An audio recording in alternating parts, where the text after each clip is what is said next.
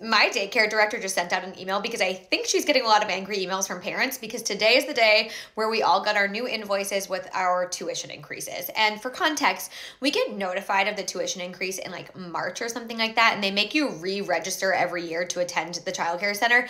And you have to pay $100 every year for some reason, which I think is crazy. Like, I don't know why I have to pay $100 every single year, but it is what it is. So we found out about these rates in March. And to be honest with you, I forgot they were changing in August. And so every parent this morning got in our inbox our new invoices. And my bill has gone up $300 a month, which is not nothing, right? Like, that's a significant increase. I have 2 kids in full-time daycare. And so my bill is typically $3,000 and like 39, I don't know. And now it's $3,339 a month. So it's gone up $300 to $150 per kid.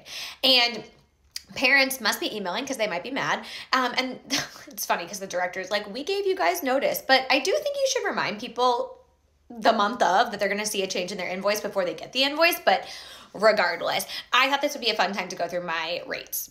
Okay, here are the rates. For infants, you are going to be paying for 5 days a week, $114 a day. For toddlers, you'll spend $101 a day for 5 days a week. And then for preschool or pre-K or whatever you want to call it, it's $82 a day. So it's pretty expensive no matter how old your kid is. You'll see that this says non-resident in our town. If you live in our town, you get 10% off, and then each sibling is 10% off. I think it's important to talk about these numbers because this is a big year, right? It's an election year. We're talking about affordable childcare. We're talking about universal childcare. We're talking about all these things. This is the cost that families have right now, right? I am spending $40,000 a year for 2 children in full-time daycare. And mind you, this is a town-based daycare center. This is not a corporate center. This is not like the most expensive center you can go to. This is a pretty affordable center in my town. I am in Massachusetts. Massachusetts is incredibly expensive when it comes to childcare. The average is $20,000 a year. So we are spending the average amount of money on daycare. But it is so expensive. It is so difficult for families. And this is for 2 children. And mind you, I have 4. And for context, my 2 older kids are in public school. And so they need after school care.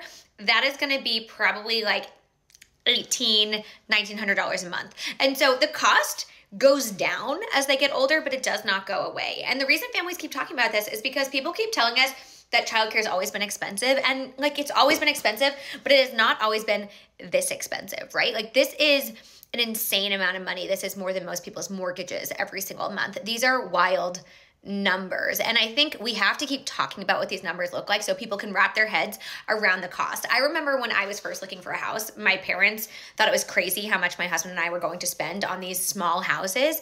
And they were like, that is wild. I would never spend that much money on this house.